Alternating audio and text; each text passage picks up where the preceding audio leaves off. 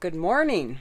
We are now in Yellowstone Mountainside KOA on the west side of Yellowstone, actually in West Yellowstone, the city. So we thought we'd be kind of smart today and get a really early start and beat the crowd, because we heard yesterday the line was like 2 hours just to get in there. So anyways, we're up nice and early. Got all our stuff packed.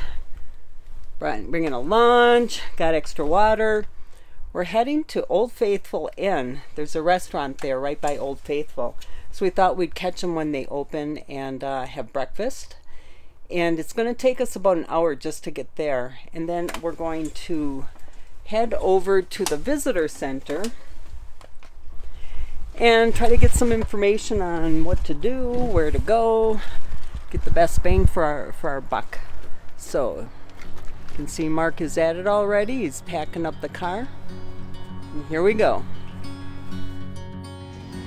He got down on one knee, 11, and her tears welled up, and her heart jumped to heaven. It was supposed to rain, but there's clear skies today. So it's about 5:45 right now. It'll take us about an hour to actually get to the Old Faithful Inn for breakfast. So the sun is up already. So we're thinking we're being really smart by actually leaving. It's about 5:45 right now, trying to beat the crowds. So we'll see how that works out.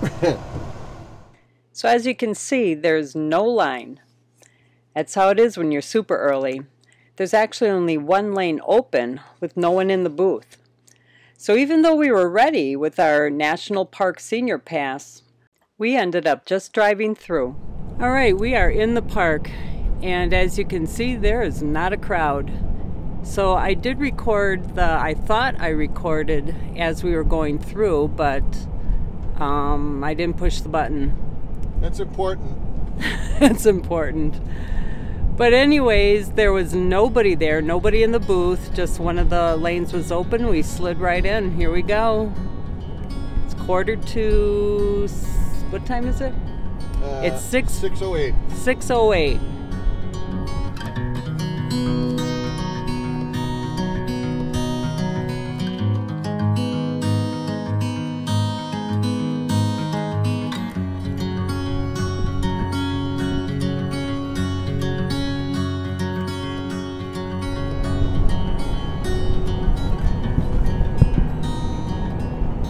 Oh, that's cool with the sun shining through there. Oh, pullouts are on that side.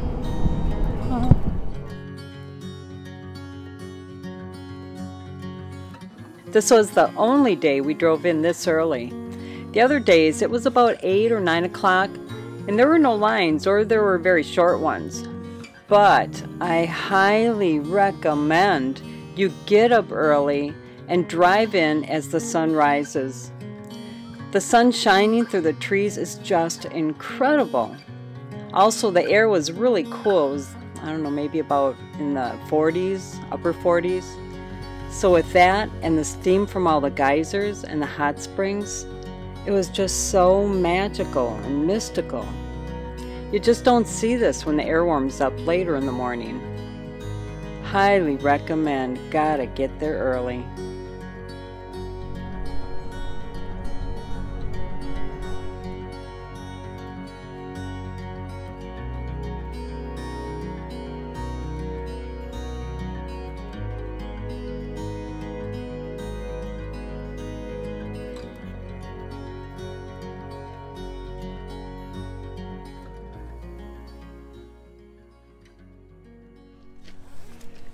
We ready to go? Mark. What? Mark. What? Is that a new shirt? Oh. Good God. Sorry. Good God, man. So now we are finally arrived at the Old Faithful Inn. It was built in 1903 to 1904, and they used local logs and stone. What a beautiful building.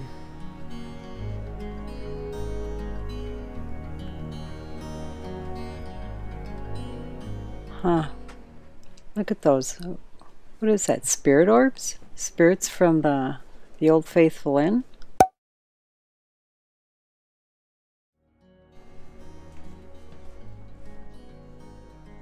So when you come in, you're in this lobby with a massive stone fireplace and a handcrafted clock that's made of copper and wood and wrought iron. We asked somebody who worked there if they were actually open during the winter, and they said this huge structure is just way too hard to heat.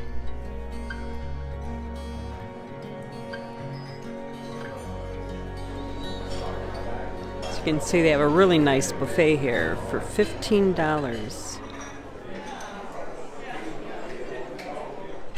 So we decided to go with the hiker's special, and mainly because the buffet is just too tempting. This is... Because we're hikers. I mean, we're going to go 20, 30 feet at least on these boardwalks. We need a hiker's special. Truly, we don't trust ourselves with the buffet anymore. So the summer season begins in late April, just as the roads are cleared of snow. And there are actually 9 lodging facilities with over 2,000 rooms in Yellowstone National Park. But in the winter, Yellowstone has a more intimate experience with the snow, and they keep only 2 lodging facilities open just before Christmas, and then they close again in early March. Sue. So we were ready to walk out to the parking lot, and for whatever reason, we decided to go this way. This is the deck. This is the observation deck for Old Faithful. Yeah. Here we go.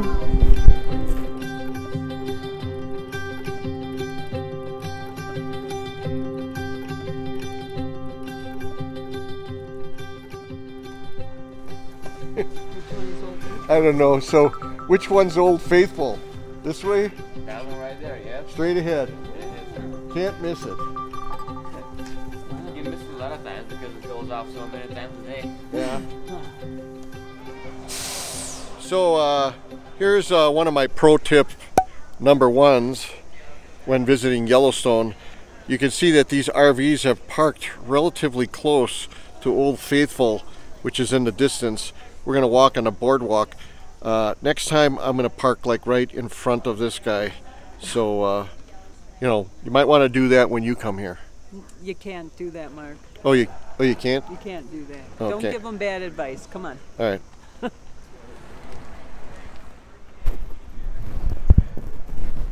So we got geysers happening everywhere. So obviously we got here early enough. The line is getting long. When we got here, no line got right in. Beautiful. Where are you going, honey? Old Faithful is part of the Geyser Hill Loop Trail. I read that it's at the heart of the world's greatest concentration of geysers. Simply amazing. There's a Geyser Hill walk. I think it actually happens every morning, and it's ranger led. Lots of information. Here's actually the beginning of the trail. You can see all the geysers going off in the background.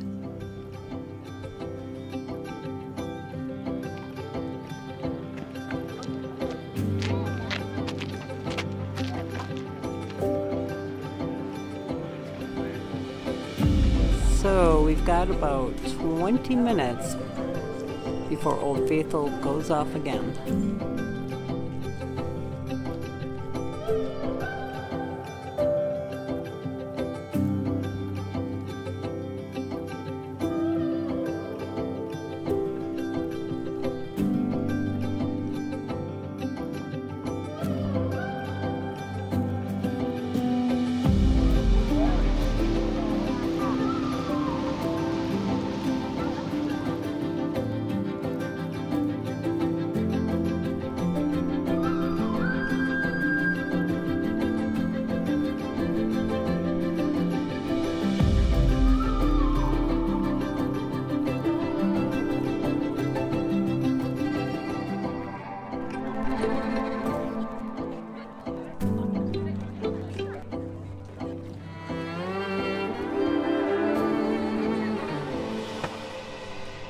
Sue, are we ready to go on the boardwalk and check things out? I'm ready. Let's check to make sure that mission accomplished on not looking like a tourist. Oh no, totally totally look like one of the locals. I am a local. Perfect. A local in Yellowstone. A local. Geyser Hill has about 30 geysers. Some of them are large, some are small, and there's hot springs there too, with a variety of colors and sounds and even the smells. Most people take about 30 minutes to an hour, from what we've heard, to make the Geyser Hill loop and then to return back to Old Faithful. Definitely easy and a beautiful walk.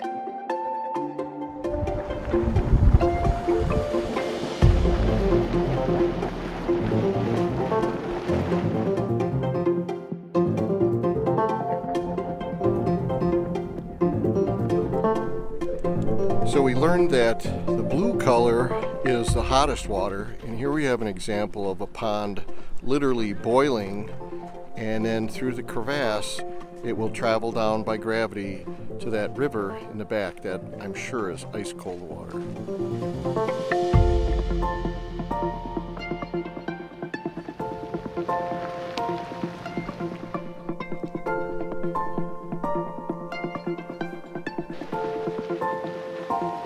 So this is Grand Geyser, not as predictable as the Old Faithful, therefore not at the Grand Faithful Geyser. And we'd probably have to sit here for another 2 hours waiting for it to erupt. All right, another pro tip we have, pro tip 2, is when you're at the Grand Geyser and you're trying to figure out where to sit. Sit on this type of a stool rather than this one. Youch. Youch. Good advice, Chan Man. She's ready to blow! Come on, let's make it happen.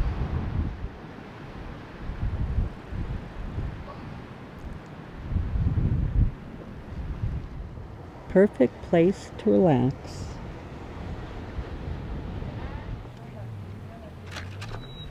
So this is the perfect spot to take a little break. This chair is warm, the sun is out, but it's got a nice breeze, perfect scenery. There's only one problem, the sound of all that water.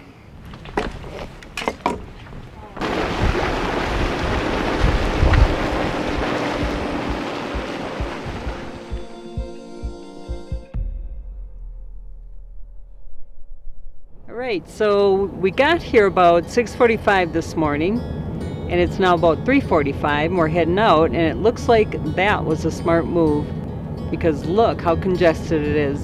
It's like one car after another slowly going along. He got down on one knee, 11, 12, 11, and her tears welled up, and her heart jumped to heaven. It was supposed to rain, but there's clear skies today. She was a rare gem, Romanian descent. He was a good